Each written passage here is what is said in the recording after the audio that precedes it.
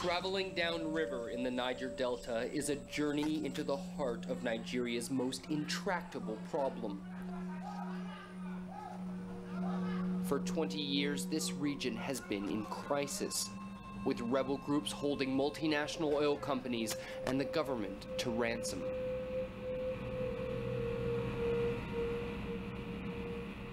We are all fighting for the freedom of our people. We are fighting for our resources. We are fighting for our land. It's not long before you see the source of the problem. Everywhere in the Delta are massive platforms like these, which pump billions of dollars worth of oil every year and spew noxious fumes into the air.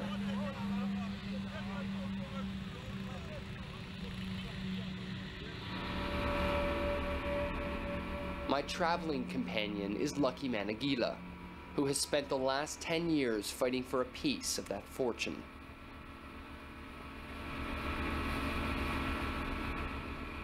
If you go to where their companies are, if you go to where their staffs live, they are living in heaven while we are living in hell.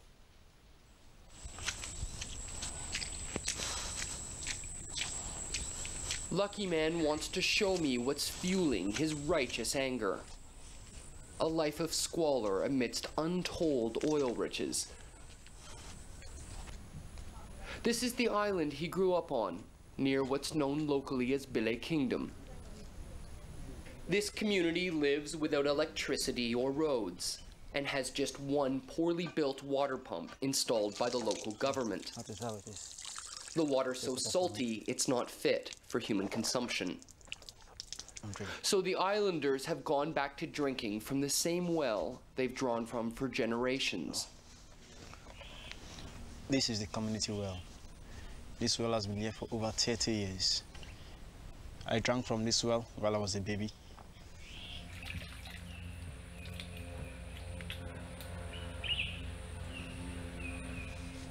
Nearby is what passes for sanitation on the island. This is the male toilet. The only modern building is this half-finished school, which the oil giant Royal Dutch Shell began building for them, but never finished.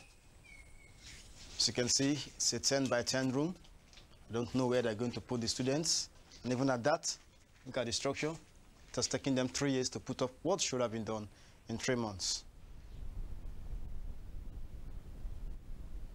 Lucky Man says that this is just one of hundreds of broken promises made by governments and oil companies. 10 years ago, his frustration saw him pick up the two main tools of the young militants here: the gun and the mask. The masks remind me of so many things I've done. Like what?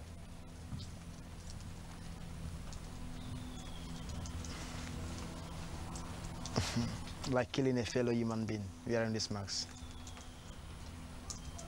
and don't giving a damn about it. He says that the world looks different through the mask.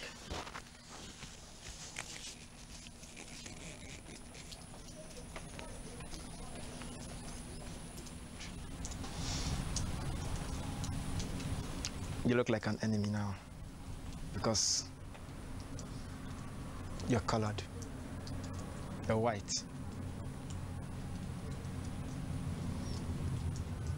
So many people in your color has been here and has done so many wrong things to us. Locals may live without oil's profits, but they have all of its problems. Gas flaring occurs all over the Delta. It's the cheapest way to dispose of excess gas, but it's curtailed elsewhere in the world because of the pollution that it produces. At night, it's the brightest light over cities with no electricity.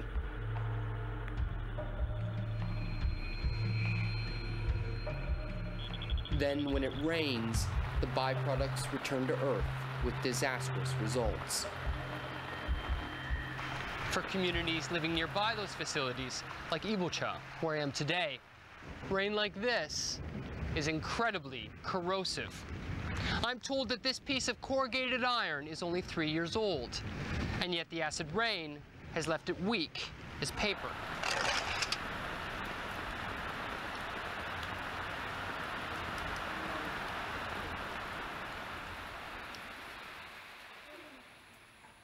At this hospital, Dr. Abuwan Nian tells me that flaring is causing a rising rate of respiratory infections.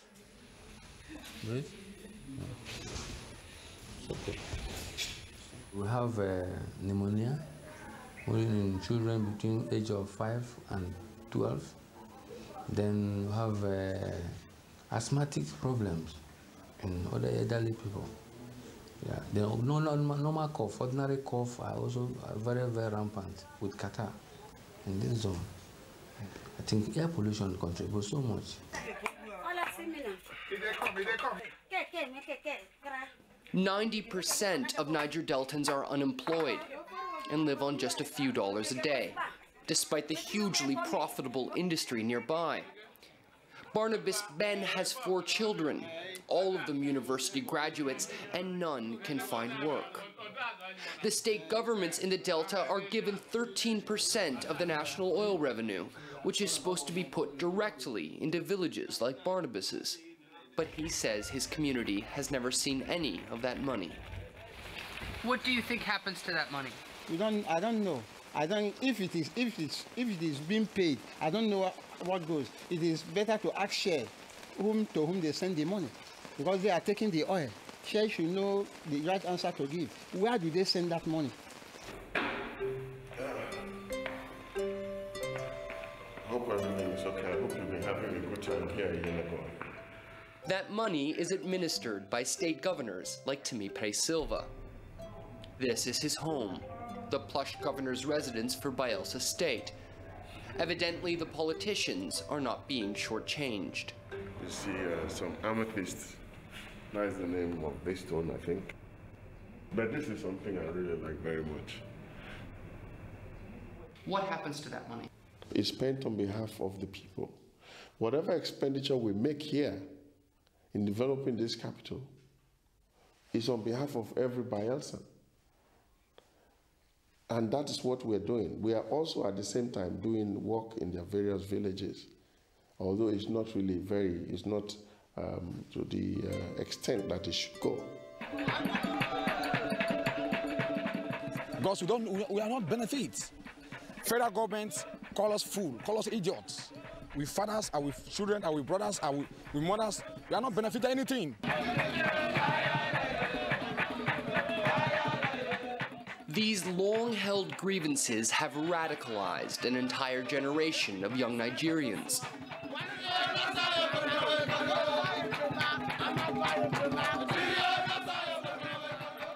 Today, these militants are staging a rare public show of strength. Through violence, sabotage, and kidnapping, they've drastically reduced Nigeria's oil production.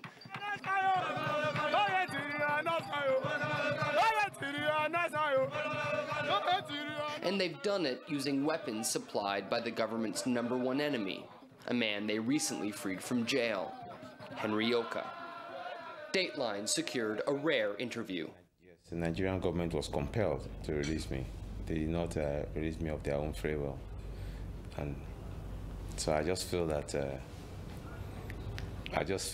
at least they understood the strength of the militia groups in Niger Delta and the ability of these groups to shut down the entire Nigerian exports. Oka is a leader of the Movement for the Emancipation of the Niger Delta, or MEND. He's determined to keep on fighting. I don't expect my people to just sit down quietly and accept these things, especially when we have the weapons to protect ourselves and our people.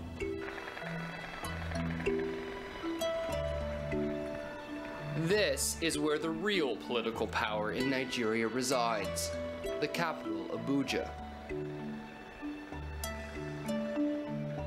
It's an affluent and pristine city built far away from the creeks, using the oil royalties that never made it to the Delta. The pressure is now on the federal government here to address the grievances over oil production. Major General Godwin Abe is Nigeria's Minister for Defense. He comes from the Delta and doesn't deny that the people there have been shortchanged. There's no question about that these agitations are reasonable.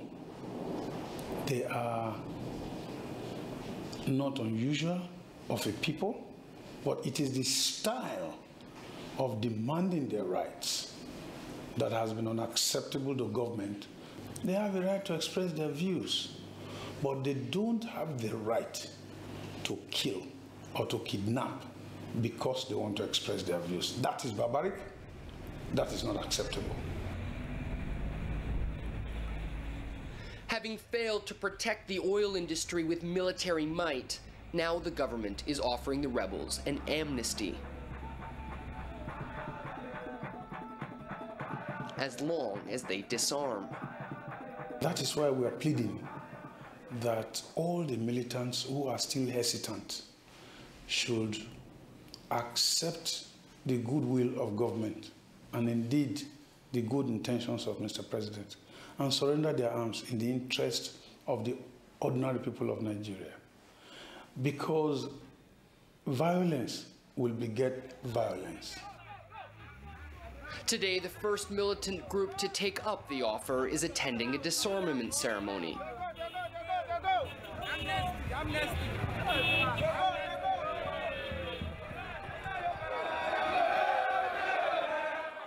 These rebel soldiers are led by the self-styled General Victor Ben, alias Boylof. He arrives to fanfare from the military and political elite. To put aside political differences and come together in pursuit of our common goal in the development of the Niger Delta region. Boylof tells me it's time for the rebels to change their ways. There is time for everything. There is time for placard struggle. There is time for armed struggle. And what we believe now, the time of armed struggle is over. I think we have to go into dialogue because we have to give peace a chance. For years, General Boylof has been men's most respected battlefield tactician and a living nightmare for the oil companies. But now he's placing his faith in the politicians.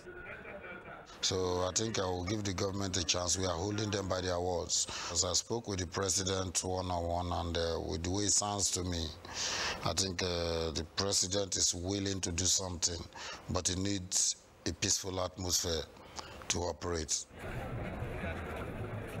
This disarmament is the first breakthrough for the government's amnesty gambit, and it has split MEND in two. Rebel leader Henry Oka believes that Boylof is being duped. Well, I think it's a ploy by the government to bring the fight in Niger Delta to an end without addressing the real issues. You know, it's just another attempt to sabotage the efforts of the different groups fighting for the freedom of the Niger Delta people. For him to come up this way, that we shouldn't accept the amnesty. We see it very bad of him. We are not babies. We are not fools, or, you know, we are not fools or anything. Back in Abuja, Major General Abe suspects some people of prolonging the conflict for mercenary motives. There are a number of people who have been benefiting from this state of insecurity. Like Henry Oka. I wouldn't want to mention anybody at this stage, but certainly those who are involved in gun running, those who are involved in illegal bunkering, those who are involved in smuggling, these elements are benefiting massively from it. The president's amnesty offer ran till this month. But even those militants who have disarmed, like Lucky Man Aguila, say that it will take more than an amnesty to end the violence. Amnesty will not disarm the Niger Delta. it will only quell it for some time. It will bring peace for some time. And that peace will come to stay only if the government will be so kind enough to follow the processes that they've laid down to develop this Niger Delta. One of the most daunting promises that the government is making is to clean up the rivers themselves. All the river don't die, creek everywhere don't die finish. Promise Dapa is a fisherman whose father always fed the family from the daily catch.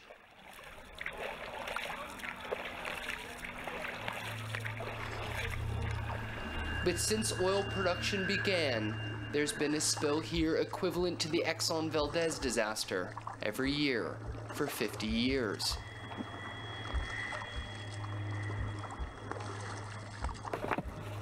When Promise and his friend go out these days, this is often the result. Nothing. And the nets return covered in an oily film.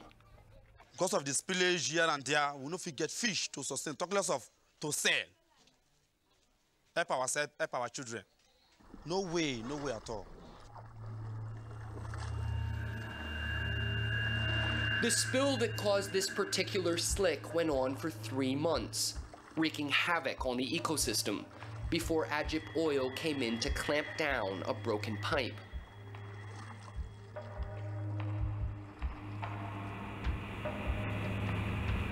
Oil producers are legally responsible for any spill, except if the pipe was sabotaged.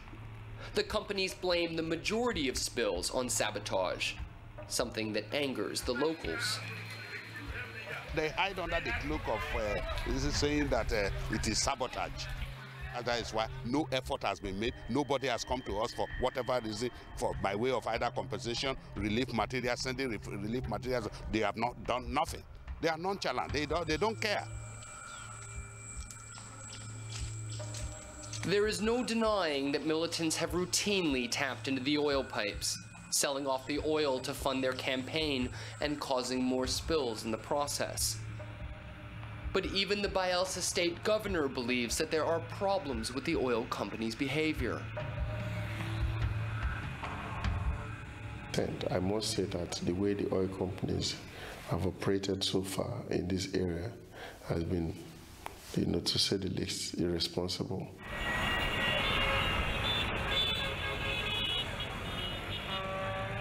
Till now, the oil companies, including Shell, have stayed out of the Amnesty dialogue, refused to answer any allegations, and wouldn't be interviewed for this story.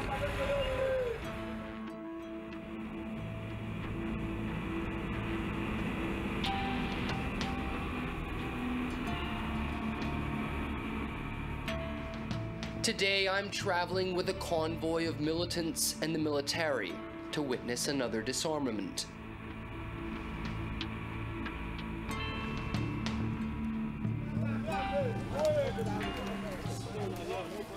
The Nigerian president's personal negotiator, Timi Alebe, is on hand to watch the ceremony. We assure the federal government that there will be peace in our region if the following conditions are met. 1. Practical development of the region. After demanding that new jobs be created and electricity and roads provided, the rebels surrender their arms.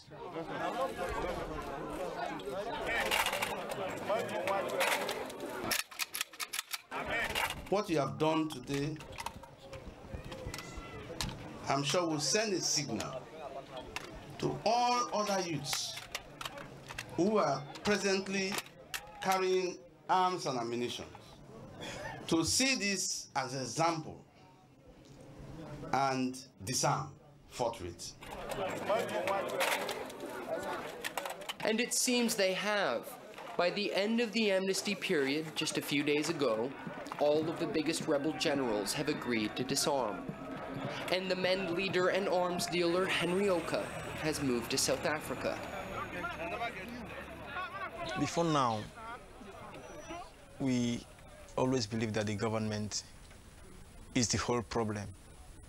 But now I think we understand that we also are part of the problem. And if we must solve the problem, We have to work together.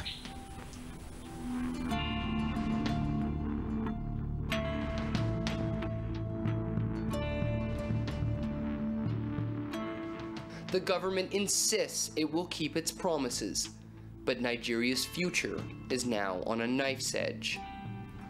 If the government refuses to develop the region and continue the marginalization and injustice, the youths or the next people coming after us, I think will be more brutal than what we have done.